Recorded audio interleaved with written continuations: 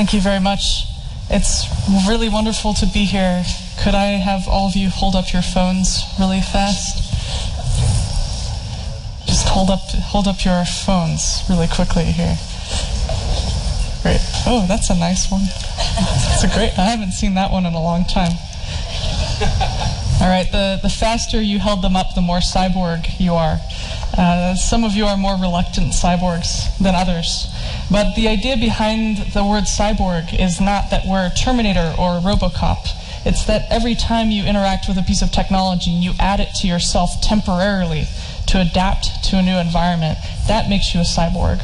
The word cyborg came from a 1960 paper on space travel, and the term was an organism to which some extra attachments have been given so that you can adapt. And that's what humans do.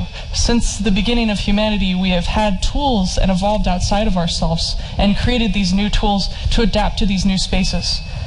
A cyborg anthropologist, this is a field of study from 1993 that I found when I was in college, looks at the interaction between humans and technology and how technology affects culture. Cultural theorist Douglas Rushkoff would say that we are living in a present shock, not a future shock. We're trying right now to even make sense of our present moment while it tries to catch up with us. And so having even a framework to say, what does it mean when we wake up next to our phones every morning? What does it mean when we go to sleep next to them as well? When they cry and we have to pick them up and soothe them back to sleep? When we have to plug them in and feed them?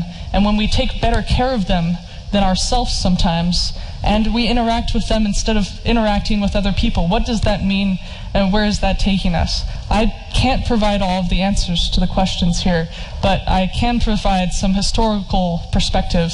When I was writing my thesis on mobile phones, right when the iPhone came out, I found this theory of calm technology, which I'll explain to you now. There's this quote that a lot of technologists really like to say, that 50 billion devices will be online by 2020. I don't know if that's a great idea. How many of you have a very good experience with technology?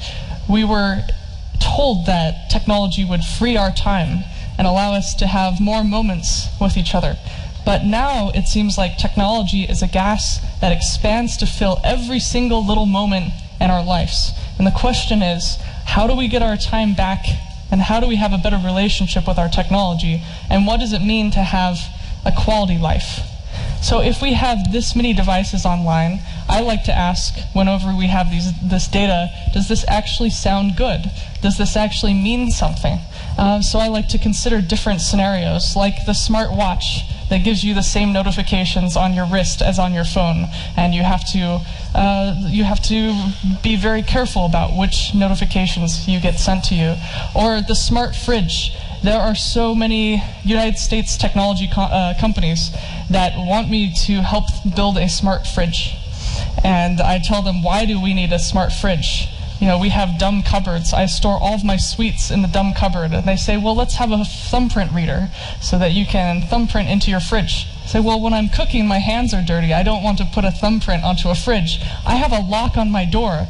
That's enough. I say, well, maybe there's a plan that only you can eat certain items. I said, well, all of the items I'll keep in this cupboard. They're not going to be in my fridge, all the bad items. So I keep trying to tell people that we don't need to put things in everything. As the founder of Calm Technology says, we don't need smarter devices, we need smarter people. What are we doing putting intelligence into devices and removing intelligence from ourselves? It doesn't make us feel good, it doesn't allow us to be innovative. When you put everything together, you get what I like to call the dystopian kitchen of the future. Everything speaks a different programming language. Everything has its own support plan. Everything is getting attacked by hackers. It's taking up more bandwidth than you trying to stream a video online, because none of these are written with great code. It's very wasteful. And then finally, everything is giving you a different alert that's not compatible. Imagine having to sell your house and inherit this kitchen from somebody else and try to set up all the new accounts. So when you think about, this is a funny scenario, but when people start to rely on this technology, things can go wrong. This is a startup that said, You can leave your pet at home. We will automatically feed and water your animal, and you could Skype the animal and see it when you're away. Never worry about feeding your animal again. So the problem is that this relied on an external server. They were so excited to get this product to the market and the promise that it would be functional technology that they forgot to implement offline support. And this means that one day the server went down and the connected pets ended up starving. So this was kind of this new Schrodinger's cat. People didn't know whether their pets were alive or dead. They trusted the technology to feed the pets, and they had to break in and get their pets. Now, this is a situation that is kind of okay if it's an animal, but if it's a human and somebody dies because of it, there's not really a lot of consumer protection or trying to figure out the right way to implement the technology so that if it goes wrong, we're still okay. A lot of the technology that's made today is made in these perfect scenarios in a conference room in San Francisco where you have very good Wi-Fi, very good battery life, the latest technology, and nothing gets hacked. The real world has none of these things. The real world, you have a tiny bit of battery life before you get home, and you have all of the apps on your phone wasting the battery life. You have 1 bar of energy, or 1 bar of network connection. Things are very slow. You have an app that has been hacked because you have a bad password, and then you don't have any attention because everything else is trying to take your attention. So if we work towards building applications and technology that works in bad scenarios, in scenarios that are not optimal, we will have better technology for everybody.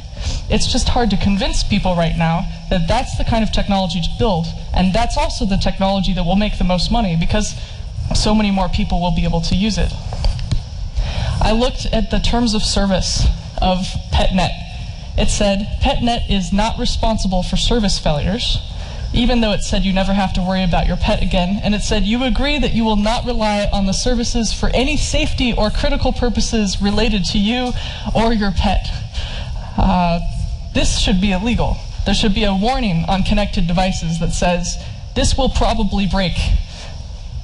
But there's nothing yet. We have an era of interruptive technology. Our own attention is interrupted, battery life, network, security. We need the opposite. We need an era, instead of interruptive technology, a calm technology. What does a calm technology look like? Something where you use the technology and you're not angry at it constantly. The calmest technology is boring. A washer and dryer that you barely notice. A tea kettle that just works and you forget it. Something that's classic, that's been around for a long time that you don't have to worry about repairing. Something that if the lights aren't turned on, you know where the buttons are because it's easy to use. A light switch. Invisible technology like electricity is there when you need it, not when you don't. It works, and when it fails you notice, but it barely ever fails. When I was writing my thesis, I found these 2 people at Xerox PARC, Mark Weiser and John Seeley Brown. Mark Weiser died and wasn't around to see the era that he predicted, and I feel like it's my responsibility to talk about the era he predicted and try to bring his vision forward. He said that at one point in the future, instead of having many people share one device, one large computer, we'll have many devices sharing each of us. And at that point in time, the scarce resource won't be attention, or it won't be technology. Technology will be very cheap. The scarce resource will be our attention. And the technology that makes the best use of our attention will be the best technology, because that's the thing we won't have the most of. There's a paper that talks about this, the coming age of calm technology, and another paper that was very good called The World is Not a Desktop. In the desktop world, in front of a desktop computer, you had all the attention you wanted. You could sit here, you could do a task for a long time, you never had to worry about battery life, but the world has changed and now we have continuous partial attention. We are not able to fully be in a moment because we could get interrupted at any time. So we are continuously shifting our focus around. It becomes dangerous when you're driving a car. This is one of the quotes from Mark Weiser. He says, "A good tool becomes invisible, and not by invisible that it disappears. You focus on the task and not the tool. A book is a great example of this. A book, when well written enough, you dissolve into. You forget that you're reading a book. You care about the characters in the book more than you do your next door neighbor.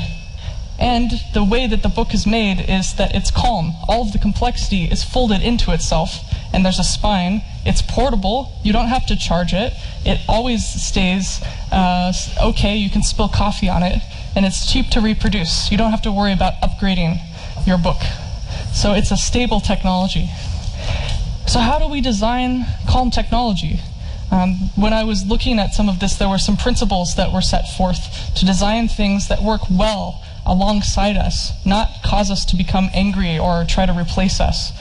We don't have enough resources to replace everybody with robots. And do you really want to automate getting married or raising children or falling in love or listening to music? I don't think so. Like, there are some things that we should never automate. There's not even enough resources to do it. The first principle is that technology shouldn't require all of our attention, just some of it, and only when necessary. It's very difficult to say this in an era where a lot of our technology is based on advertising and requires our attention. But there are so many other industries out there, like factories, like if you're in a supermarket or if you're at a counter trying to order something, it shouldn't take all of your attention to do a task. It should just require your attention when necessary. A tea kettle is a good example. You set it, you forget it, it tells you when it's done. You don't have to sit there watching it. If a tea kettle were invented today, it would have this crazy panel and you'd press like 10 different buttons. You'd have to Bluetooth it to your phone. It would try to give you a trend over time about how much you boiled your tea, and then it would sell it to Facebook so you could make some money. Technology should empower the periphery. Our peripheral attention is enormous. Everything right now is so focused on vision. We're all so visual. We forget that we have a sense of touch, we have hearing, and hearing goes all around our head and even far away. How do we use different senses? How do we load the information into different senses so that we can stay attuned to what we're doing and not be distracted? The example of a car is very simple. Everything about a car is supporting your primary focus so that you can calculate where the cars are on the road and make good decisions, well-informed decisions. You don't have to look at the pedal. You press it with your foot. It's using an appendage that you don't usually use. You're using your foot. You have a stick. You have the rear view mirror that you can glance back and forth. And this glanceability using your peripheral attention is key to calm technology. This is a silly example, but this is the Lumoback posture sensor. It just notices whenever you slouch. I see you sitting up Forest Street. It notices when you slouch and buzzes you. But it's not telling everybody that you're slouching. It's not giving you a notification on your phone. I had an employee that had an insulin pump installed because he was diabetic. And he was so excited to get the insulin pump installed, but then I had a meeting with him and he beeped. And he was so upset. I said, "Can you change the alert?" And he said, "No, it just beeps." So I've been at a wedding, I've been at a funeral, I've been in a movie theater, and I beep and everybody thinks my phone is on and that I'm being very rude. And then when I'm at a loud concert, it beeps and I can't hear it, which is life-threatening for me. It's an insulin pump. I need to know when to refill the insulin. So he has to set a secondary alarm on his phone that goes off and buzzes so that he can fill his insulin. The whole point of the thing was to be more human and to not be as obviously diabetic. But it failed because a lot of times when we build this new technology, we build it as if it's for a desktop computer. We don't consider that people might have different experiences and different contexts with it. So if you're building something, make sure to allow people to change the notification style to suit their needs. We can't predict what context people will be in. Technology should inform and calm at the same way. You should be able to get a lot of information in a calm way. This is a simple example of my old house. This is a light bulb connected to a weather report, and all it does is changes color based on what the weather is going to be for the day. That's it. If you've seen these videos about these big technology companies that have the disembodied human voice that wakes the person up in the morning, like, hello Dave, today's weather is da, da, da. Yeah, who wants to wake up to a disembodied computer voice reading the news to you? Nobody wants this. It only works in an advertisement. What people really want is, I walk into my kitchen in the morning, I live in a place that rains most of the time, and this morning it was yellow, and I knew it was going to be sunny, and I jumped up and down with joy, and then I looked at the iPad on the wall to get more information. It's about using a very low resolution indicator, and then allowing somebody to choose whether they want higher resolution information. And it's not using the auditory channel. It's just using feeling, this kind of ambient awareness. Technology should amplify the best of what humans can do and what computers can do. A human, we are very good at curation, understanding context, understanding feeling and emotion, making weird things that people like, composing music, building Stradivarius violins. Try to get a computer to do that. It's going to make it perfect, and it won't sound the same way. When you see the sound waves, they'll be perfect looking. They won't be these real, beautiful, resonant tones that give us emotion. That's missing when you try to automate things. What is a computer good at? A computer is really good at taking a large data set and finding patterns. Taking what was formerly invisible, making it visible. Being able to see a trend over time and tell us that there might be a trend there. But it's not good at completely modeling reality. There will always be some pieces missing. What humans and technology are good at is working together. Humans can vote whether a system has done a good job, and it will improve the system over time. So if you think about predicting cancer, you can have a tissue sample, and you can have a computer read it, and say, here's the readout, there's a likelihood of cancer. Then the doctor can say, yes, this was this kind of cancer. That goes back into the system, and you get a feedback loop. That will outperform any single standalone AI system that's made outside, and it will also outperform any single doctor or group of doctors, because it's humans and technology working together, side by side, helping each other, not trying to replace each other. We need technology to live. Technology needs us to live. Every time you try to make a computer that acts like a human, it's incredibly awkward. It also makes us sound like a machine. If you try to use Siri and you don't have the perfect San Francisco accent, you end up saying something to it again and again and again. You end up sounding like a robot. You end up being the one on pause. If you look at Google, you type something into Google, robots behind the scenes are indexing results, and it will show you not one thing, but it will show you a list of items, and you make the choice. It's going through millions of pages for you, which is what a computer's good at.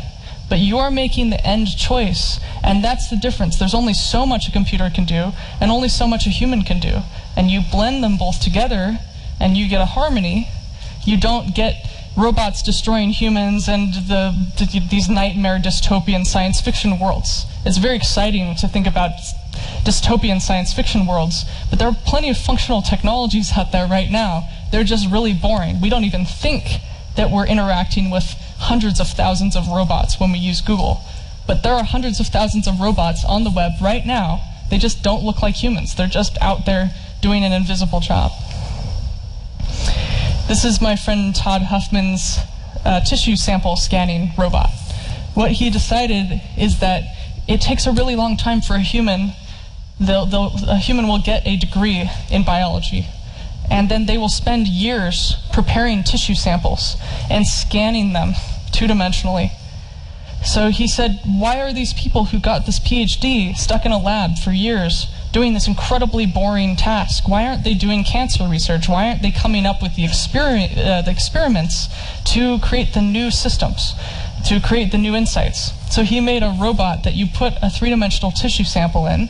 It takes a diamond knife and scans and cuts at the same time, uploads it to a database, and then you have a feedback loop that's able to tell with greater and greater accuracy whether this will become a tumor or not, and what kind of tumor it will become, with a network of doctors. Now all of these people are freed up because this machine is 1,500 times faster than a human. All of the postdoctoral researchers can now work on real work.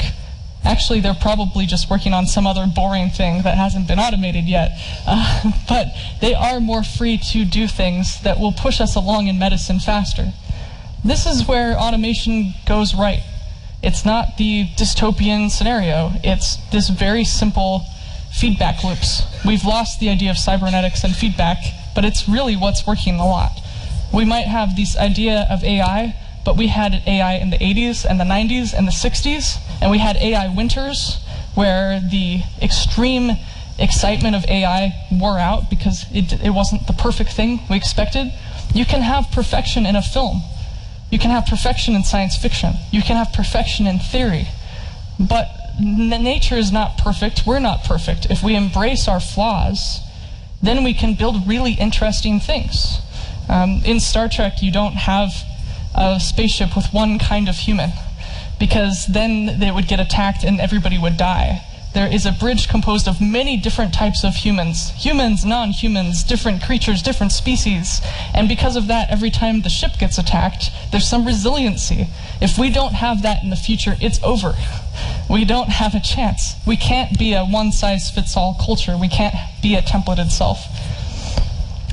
Technology can communicate, but it doesn't need to speak. This is an example of an art project on Mark Weiser's team. It's just a piece of string attached to the web, the local network they had at Xerox PARC, and whenever something interesting was happening, the string would whir around, and people would hear it, and they'd come running and see what people were working on. It's like a new version of a water cooler. It was just a cute little thing. But if you think about different indicators, the Roomba robotic vacuum cleaner is cute. It's not trying to do everything for a person. It doesn't look like a human. It looks like a trilobite, a prehistoric filter feeder. When it's done, it goes dun-da-da-da, and when it's stuck, it goes dun-dun. That's it. Everything you need to know is in those two tones. It's not a human voice that says, "Hello, I'm done cleaning the floor." Can you imagine? Not only would that be dumb, but you would have to translate it into 200 languages or however many markets you wanted to go into. And you'd have to hire a person to speak that or have a really gross voice. You can hear this tone from another room, you know it's done. People love R2-D2 and don't like C-3PO as much because R2-D2 speaks in these tones. When we try to engineer these assistive machines and have a human voice, we expect to be able to interact with it like a human. A C-3PO might know 200,000 languages, but he's annoying in every single language. Technology should consider social norms. It's not that technology isn't ready for us. We're usually the ones that are not ready for technology. When the elevator first came out, people were afraid to ride it. They'd never been accelerated that fast in that direction before. The same with the train. It took a bunch of adventurous people to get into that first train and that first elevator to see if they would be smashed. We had to artificially slow down elevators because they were too quick.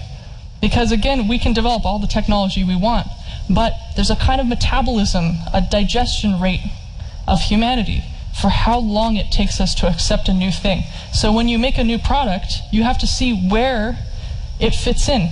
And you can't just release 20 features. You have to do one at a time. If you think of the iPhone, it took like 15 years to get from an iPod to the phone we have now. We couldn't have even purchased this crazy giant phone with a network. We had to wait for that long to eat this kind of dinner with an appetizer and a main course and a dessert. It had to be cut up into small pieces for us to accept. Everything that we have right now is a norm. Everybody in the room has a phone with a video camera in it. 15 years ago, this would be terrifying. We thought that privacy was dead. We wrote articles about how everyone has cameras now. It's over.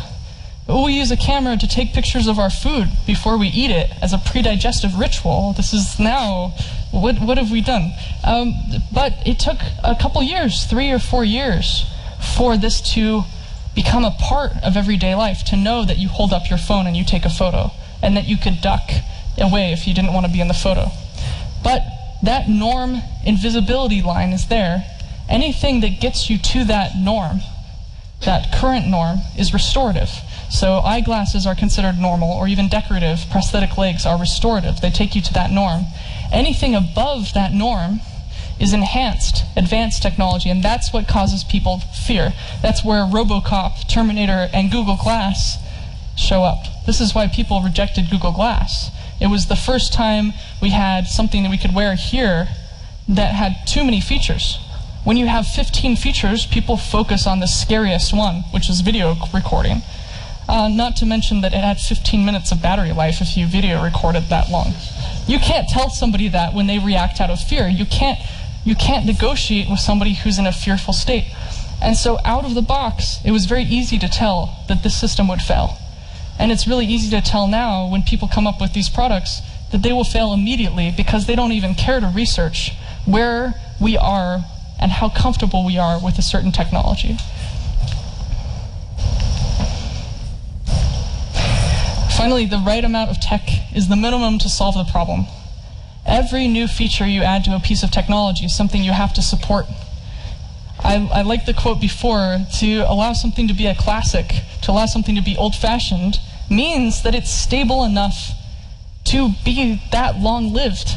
Wouldn't it be great if we had a phone as a family heirloom that we passed down every 40 years? That it was that stable, that we didn't have to buy one every year? I mean, it seems impossible now. But this is how the world was. We would have furniture and houses and clothing and homes that we would pass from generation to generation. And now we have something that we have to buy every year, or it turns against us and makes our lives slower. I like these technologies because they're boring. The streetlights are just a light indicator. It's punctuation for your commute. And this toilet occupied sign on a plane, even if you're red-green colorblind, this is the sign that never changes on the plane. Everything else changes, Wi-Fi and turbulence and seatbelt, everything. But this doesn't change. It's a pictogram. You don't have to translate it. It's just there. It's part of the plane. These boring things are what I look out for. I want to make successfully boring technology that doesn't have to change. That would be amazing. Also, it would be profitable. It doesn't have to not make any money. Everybody would have to have it. And then finally, technology should make use of the near and the far. How many of you, if you turn your phone to airplane mode, can actually use anything on the phone anymore, except for notes and a camera? Remember on a desktop computer, everything that you did on that computer was self-contained. Now it seems ridiculous that we would have a desktop computer. But when we are in situations where we don't have a lot of network access, having everything on your phone is really important, because then you have all of your data. So what if, when you went to a doctor, all of the data from the doctor was stored with you? And if you wanted new data, you could ask for new data, and you could share your information with that server for a limited period of time until you got the diagnosis, and then it would be stored to your file. That way, if somebody hacked into the system, they would only have access to just what was shared in that moment, and not everybody's files. If we flip these things around, we see our problems right now with security and connectivity are that we expect companies to provide a very crucial function and also be experts in security. We can't do this because everything is too exciting for people to hack into. It's all just sitting there.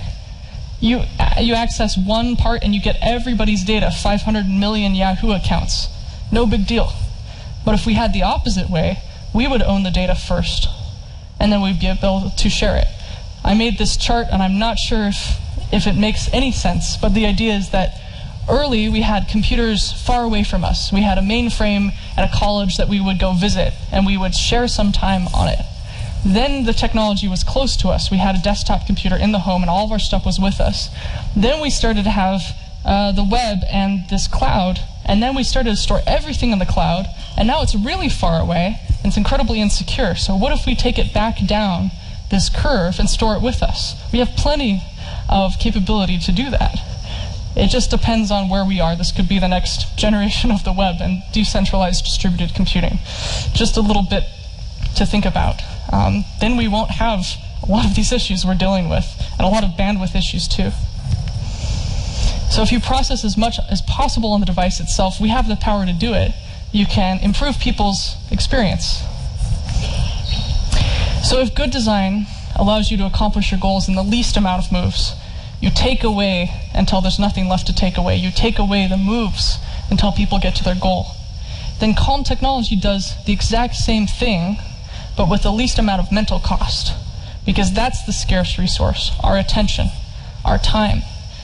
The Greeks had two concepts of time: chronos, or linear time, industrial time, the meeting 9 a.m. to 10 a.m. time, and then kairos time, which is the time outside of time, the time that you lose track, the time of a sunset, the time of falling in love, the time of listening to really good music. When we have these things in our pockets that alert us constantly, we are forced always into chronos time, and we forget that it's in kairos time that we come up with all of these weird ideas, and the beauty and the weirdness and the craziness of humans shows up. That's the time we need to conserve. That's the time we need to take back. That's kind of the idea behind the notion of the movement of time well spent. Turn your phone to airplane mode, turn your notifications off, choose when you're interacting with the technology. Don't let it take control of your brain all of the time. Because a person's primary task shouldn't be computing. Unless you like computing, then definitely compute. But if you just want to do your job, it should be being human. And again, the scarce resource in the 21st century won't be technology, it will be our attention. I wrote a book on this. I've been on this book tour for 2 years now. I was writing a book on alerts, and I thought this is the most boring thing ever, no one cares. And then everybody started caring about alerts. The next book I'm writing is on sound, because no one cares about sound, but sound is getting really annoying, so maybe when the book comes out, people will care about sound more, and how annoying it is to work in an open office where everything is noisy. I also made a website where I took a lot of the original research from Mark Weiser and John Seeley Brown, and I put it there so you can read the original papers. They're beautiful, they're elegant, they're so easy to read, and they hold true in 1994 and 1989 as they do today. They read just like today. It's really amazing to find things that are so clear and so ahead of their time that still are exactly what we have right now. So thank you very much.